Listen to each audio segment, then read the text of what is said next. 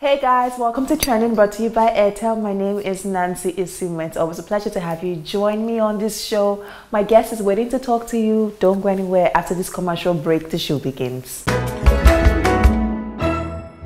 On my hot seat, I have the one, the only energy god. I have to add that to your name. Listen. Yeah. I was trying to scare Nancy, but it didn't work. No. Denrele, everybody. Oh my god. Never washing my hand today. I held Nancy, how many times now on this seat? Probably 3 times. I think we should do like a metamorphosis, because from the very first one I remember that I looked scattered. The second one I looked chaotic. More scattered. But this one I trust me. Inside joke, guys. You won't get that joke. Inside joke. But you look amazing as always. I love what you're wearing. Every time I have you on my show, I'm just like, okay, yeah. So much fun. This segment called the Style Update segment. It's not changed. Tell me, what are you wearing and what is the inspiration behind it?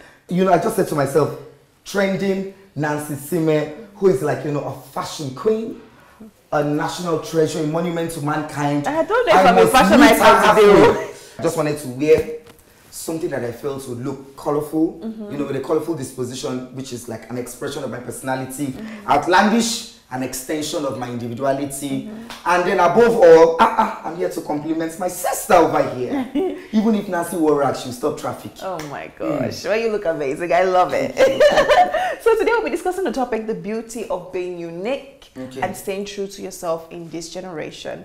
A generation with so many voices, so many opinions, so many opinions. How do you stay true to yourself? So many opinions. I always say it any day, anytime. Those opinions are not my reality. I mean, we call them haters if we're going to get to that. HATERS is an acronym for hating at those experiencing real success. But I mean, for me, keeping my head above water, staying authentic and true to myself, being as original as can be, and not paying attention or giving heed to what I think other people are saying or how they're judging me, because I'm constantly judged every single time. And growing up for me at that point, I felt like I was constantly judged, even on the streets. I mean, I'd walk past and everyone is talking about me, and then when I get people laugh, it would get to me. I would say, they're laughing at me. This was me growing up. And then even when I went to church back then, I was always worried that they would walk me out, which of course always happened. And then even in school, when I was, you know, I finished from Unilag on campus, there was always that feeling, that trepidation of, they will walk me out pretty soon. So I was never really comfortable, you know, and I got this like upfront confrontation. People would always, you know, be in your face. They made me feel like you're not supposed to be here. Because you're unique, you're distinct, you don't belong here. I remembered back then that every time we went to do like gigs that were of like, you know, high caliber, there was another producer from a very reputable channel that's, you know, on terrestrial and local TV. And every time I got on red carpet, the person would come and manhandle me in a way, like, you know, rough me up. And I mean, there was nobody to talk to about that. I mean, how would I go to my office and say, oh, such a person is harassing me? I didn't even know what harassment meant at that time. To me, then I was like, okay, so I need to stay out of this person, because usually when I rush maybe to the toilet or some person will come and try and rough handle me. So I said, okay, henceforth, before I go for any events, I will do my business and then be on the carpet. But even on the carpet, this person was bold enough to just always grab me and touch me inappropriately. And I was like, okay, so this person is doing it now, this person is really bold. How on earth am I supposed to handle this? And who am I supposed to talk to about this? So I might be digressing from the question, but I'm getting to, you know, what I'm trying to say here. So I thought to myself, okay, so what's wrong? Why is this person doing this to me? Is it because I am different from everyone else? Is it because I have got like an identity, or, you know, I'm trying to build a brand that's, you know, unusual? Okay, so I thought to myself, do I have to change the way I look so that this person will leave me alone? Because to people around, it looks like a joke, because I had to make it look unserious. I look for the humor in things. So I would laugh and say, leave me, you know. But then I was just always worried, I can't be caught in a separate place with this person, you know. So I think I faced my fears head on. That's one of the things that has really propelled me into the very vibrant and strong-minded, strong-willed human being that I am today. Amazing. I hope I answered the question right. Yes, of course. Okay, because you know, amazingly right. How are you able to hone your many talents? Because you're a man of many talents. You do it all. How are you able to hone them? I've been in the game for close to 3 decades, and I've worked without a PR team behind me, a glam squad, no manager, no assistant. I feel like if you want to get anything done in this country, do it yourself. So I've been immersed in everything. Yeah. I've been like hands on deck. I mean, from the rounds of acting, I started with acting, you know, back in 1994, you know, and then from acting moved to modeling. I did a lot of modeling, commercial, even runway. At that point, I was like the youngest, the skinniest, you know, and tiniest male model. But I think the designers just liked me because I brought personality on the runway. So they always just wanted to have me on board and let's just have this infectious energy around. And then, you know, I also got into stage when I got into school, into Unilag. I joined the theatre group, Theatre 15. And then we did like a lot of stage production. That opened my eyes to like a new, you know, because stage is a different way of life, you know. That then I got into a couple of soap operas back then. Along the line, I started dancing as well. I used to dance for a lot of artists. Surprisingly, I used to dance for the likes of Rugged Man when he did Baraje back then. Two Shots with the song Thief, Ole, Carry and Go. I even danced for a band. Yes, I don't hustle. This band was run by Dr. Olabalogun, who is like one of Nigeria's foremost, you know, film-making pioneer. Right. You know, with the likes of Herbert Ogunde. So he had a band. I think he was just doing music for the fun of it, and for the fact that he loved music. So we would go to different places to perform. I would dance, and I remembered one time that we went all the way to Alagbado to perform at a popular TV house, and it was a live show. And when we finished, you know, we had to put all the equipment in his Jeep. He had a small, cute Jeep, and then there was no space. And then the backup vocalists, who were like the girls, had to sit in the car. So I was the only one stuck, and I had no transport money. And this was like midnight, so I had to hang on the back of the Jeep, like the back. And you know the Rover is like an old Rover. I had those iron railings at the bottom, so I had to make sure that my foot did not, you know, and I held onto it from Alagbado to Fadei, because he lived in Fadei back then. So doing all of that, I knew that it was going to lead into something, but I didn't know what. But I was just trying my hands at so much, and I wanted to be away from my house, because my house at that point, I grew up in a family house, was not conducive for a young, artistic creative who was constantly pulled down and made to feel like SHIT. Pardon my French. So with dancing, you know, also in the mix, modeling, acting, presenting came along the line, and it just happened by chance. As I said, making me feel like, you know, I was absolutely inferior in the organization was, I was the lowest earner. Everyone was earning 100K, 65, I was earning like 45. I was like the errand boy. I would run and go and buy people food. I was writing everybody's scripts. I just didn't have a program to suit myself. I think they were also concerned about putting me on screen. How would the audience react? Is this not a bit too much? Maybe it's slightly feminine. Should we indulge? And then the first gig they asked me to do, God bless his soul, the late Sam Sultan's album launch at the French Cultural Center. Yeah, I remember that. I was so excited. I prepared, researched, called everybody I knew that knew Sam Sultan, got all the gist. I went, did a great job, and I got back. My job was torn to shreds. They made me feel again like SHIT. This is nonsense. This is wrong. You're on probation. And so I didn't get my salary for that month.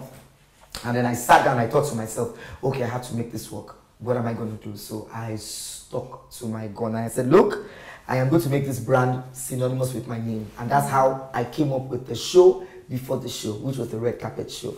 So suffice to say, I revolutionized the red carpet culture in Nigeria. But then, as heaven would have it, my very first gig that, you know, just put me out there on the map was a movie premiere, The Widow, that Stella Damasos did by Kingsley Ogoro, and it was at Planet One. And Kemi Adetiba, the director, King of Boys, was one of the Sound City VJs back in the day. That's the music channel I was talking about. And she was called to do the job, and she was like, no. She got there, she was like, I don't think I can do this. There was so much going on. So they just called me. You, where are you? I was in the office, you know, I was just chilling. Come now. So in my haste, I got dressed. I got a taxi. As I was rushing, I forgot my, you know that phone that flips, the Ericsson, that one. I forgot it in the taxi. So when I got there, I was still trying to deal with, hey, my phone, get on the red carpet. I was like, so sorry, what's going on? You're asking me, you should be prepared. Stupid question, stand there. And then you see, that was one of the first events that they brought a crowd. Right. So everybody that came on the crowd would scream. So that alone was distracting. I was like, what's going on? I was worried. And then the first person who walks in, the first lady of Lagos back then, Chief Oluremi Tinubu, who, you know, was nice enough to let me talk. I just stuck out my foot. And I said, Mom, if you don't talk to me, you follow. If I was your son, what would you change about me? And then that got her. She said, you're fine, but all these things. So I knew so I stylishly asked her what she was there for. So she gave me information about the event. or that she's a patron for widows, she runs an initiative to movies about widows. That's how I knew what was happening. So from then on, I was on top form, doing all the interviews, and it would go. This was a beautiful fairy tale. When the event was over, she sent her entourage, her protocol officers to call me. So I thought I had messed up. Like maybe I was forward with some red carpet. So I went, I was like, I'm so sorry, Your Excellency. She said, no. How long have you been doing this? I said, this is like my first office. She said, no, you were born to do this. And she just opened her bag and brought a fat envelope and gave me. I said, take. Hey, I just quickly. And then the producer called me. What was she telling you? That you're a disgrace. You're an embarrassment to the channel. The woman gave me 50K. My salary was 5K. But that propelled me to, and then I realized at that point, okay, so I'm going to do this and I'm going to make it work. Amazing. And so fast forward to now, the rest is history. From a thought to an act to a talent to a character to an identity to a brand. Amazing. Thank you, Nancy. What are some important things that life has taught you? Do not go back to what broke you. You must always take back your personal power. Back then, and I was worried about sharing it, but right now, I mean, my first, I really don't give a hoot. There was a major event that I got to handle I was the headliner, the red carpet headliner. And it was, a big event. By the time they said, oh, we need to go inside, you know how it is when the event has to start. But then they told me, make sure you interview the people who, come in late, you can go to their seats and talk to them. So I was doing that. Everyone knew my face. A lot of people just knew me. They didn't even know the brand I was born. They also this crazy boy. Oh. So whilst I was doing my interviews, one armed personnel with like 2 other guys just came and said that I should come. So I followed. And they said, oh, and they took me to an office, and then there was this larger-than-life influential personality sitting on the chair, that you, and he was on the phone. So I just thought to myself, wow, interview, content. This person has never done an interview. It would be so amazing to catch this person. He just said, sit. So I sat. I was like, my cameraman, where is he? So my phone, I was quickly texting, come now. They took me to the back, come to the tent. And then my cameraman tried to enter, but he said, no, he should wait outside. So when they finished, they said, okay, how are you? So I said, okay, so what's your name? I said, my name is Denrele. What channel do you work for? Because I see you. I said, I work with this, social music channel. He said, okay, so do you have a license? He was asking a lot of very technical, intimate questions about the brand. I was responding, so I felt like, it was a bit overboard. I didn't get the information. I didn't have the information on that. So he said, okay. So he stood up, and then he now said, well, stand up. So I thought, okay, the interview happened outside. So we followed, and then they said, okay, I should enter the car. So I entered the car, and then I was like, okay, they said, so are you going to make me happy? I said, yes, I would love to see you. Yes, I can see the look on your face. I said, yes, sir, that I won't ask any nonsense questions, sir. I ask a lot of fun questions. My interviews are always very, senior, innocent, naive me. My interviews are very light-hearted. Funny question, you will laugh, I promise you. I said, no. I mean, like, are you going to, so, like, here, so it still didn't click. And I was like, oh, yes, sir, that, the channel I work for, it's a music lifestyle channel, see me say. I said, so, we don't usually ask questions. So I said, don't worry, sir. So I was already, can I quickly call my cameraman? He said, no. So the next thing, this person unzipped his flyer and said, and I can never forget that line, make it go down. Hey, that's when I said, hey, I don't have one chance. So I was like, I'm sorry, the next thing I got. That's why I've said, there's nobody that can slap me again. See, I learned the art of self-defense. I got the baddest slap in the history of slaps. And because he had rings on, he tore my cheek, like as if it was like a flash, a blur, and then I just went DC. Get out of my car! And then, the silent car just pushed me. So I just sat on the floor. I said, hey! Okay, so I started thanking my lucky stars for getting out of that one. But then you see, the problem was I had nobody to share this with because I didn't know. I couldn't have gone to the office to say, this is what I went through. They were like, so how did you get there? No, I know. But one of the things I picked from that is eventually, on the long run, I've run into this person severally where, we've laughed about it. I think I took back my personal power, yes. Because I felt that this person must have thought if I ever see them again in public, I would cower and be, And I went straight, how far? What's going on? Remember this? It's not, I just felt, okay, laugh over it and move. So for me, it's always about taking back my personal power. And you see, it's not also about being vulnerable. To share your weakness is to show that you're vulnerable. But to show that you're vulnerable is also to show your strength. Vulnerability it feels like truth and sounds like courage. truth and courage aren't really comfortable, but they're not weaknesses. You know, and so that's one of the things I learned. Not only take back my personal power, but to never be weak. And I vowed that I was never going to find myself in that sort of situation again. One. And secondly, I learned the art of self-defense. They don't warn it. That's why I put out a nice note of warning. You talk crap about me. I'm not going to come on social media and, you know, I would catch you in person, jack you, and just give you one nice, don't let the heels and the hair fool you. What legacy would you like to leave behind? A legacy that I have built as many success stories as possible. Because you see, I'm a fountain, I'm not a dream. Perhaps, you know, we're slightly handicapped in terms of trying to make ends meet and survive. But we're at a point now in our lives, things are good. And so I would make sure that my family lacks nothing, absolutely nothing. Really? What are you working on? What should we expect from you? Plenty. I'm not one to toot my horn or blow my trumpet. Let's just say I think at this point, what is really working on being a better person, on building amazing people around me, and of course extending my light, positive energy, and beautiful spirits to as many as can be touched. Yeah, I think that's very important to me. Yes, yeah, of course it is. Sorry, I don't know why that thing just came into my head. It's okay. Glad you could share with us. Thank you so much. Hey guys, welcome back to Trending, brought to you by Airtel. I still have Denrele on my hot seat. Yes, so we are about to play some games. First off is our Fast 5 question segment. I'm sure you're already familiar. But this now sounds new, so okay, let's see. I'm ready for it. Okay. Bring it on. Well, I'll ask you a couple questions about yourself when you answer them within 60 seconds. Really fast. Okay. Ready? Yes. Time taking. All right, great. Time starts now. What is the meanest thing someone has ever said to you? Oh, you bloody lesbian. Oh. I don't know if that's mean. Oh, you will never amount to nothing. Oh, wow. Yeah. How long does it take for you to get ready in the morning? If my call time is 12, please, I must be up at 8. Because I'll play music for 1 hour and disturb the peace. Okay. What Nigerian TV sitcom family would you be a member of? The Johnsons, definitely. Not Jennifer's Diary. That's a bit too mad. Too serious. The Johnsons, definitely. What would you do with 15 minutes of no fame? Of no fame? Walk naked on the streets of Lagos. Yes, and be running and be screaming in people's faces. Running helter-skelter. That would be so good. I live for that. I live for that. You're right. What supply in your house is running low? Supply should be granola. Okay. That's my oatmeal. Oh, it's finished. It finished this morning. Okay. What is your favorite Halloween? Harley Quinn, baby. Okay. I have the total ensemble. With the hair, the shoes, everything. Okay. What is the song you hear the most? Oh, the song. Has to be. Oh yes, I know it. It's Winona Oak, who's like a European artist. It's called So the first line is, I'm thinking about my money. TikTok. And all the things they can buy me. Sorry, yes. It's just me thinking about my money. All right. Where would you want to retire? Barbados or Serbia and Montenegro. Amazing. Thank you very much. I'm sure we definitely exceeded 60 seconds, but you tried. Yes, I was talking too much. Sorry. Too much is never enough. All right. Now it's time for the tribe. I get to ask you a couple social media abbreviations, so you just give me the full meanings. Okay. All right. First one, OMG. G-O-D, goodness. Okay. G-O-A-W-D for some people who funkify it. Okay. OFC. OFC, of course. Oh, amazing. You're getting it.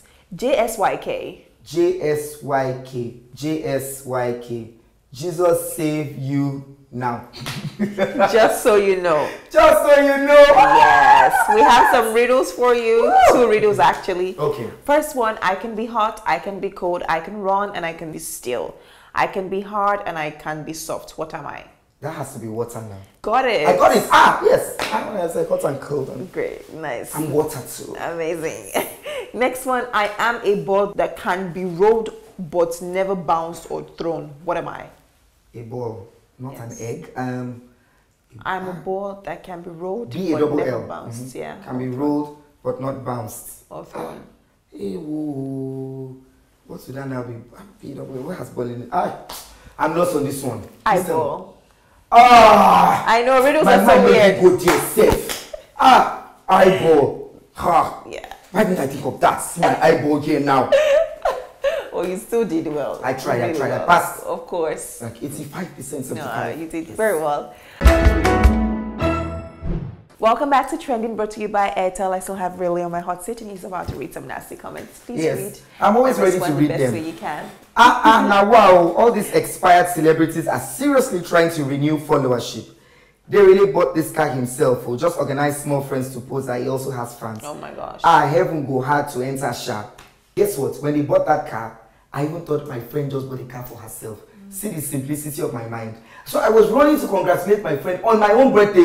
Like, oh my God, that was my friend Sharon. I said, oh my God, you just got a new car. Because I saw a lot of balloons in the car. So I thought the balloons were for me with the cakes and the stuff. And I just thought she just got a new car. So I was so excited.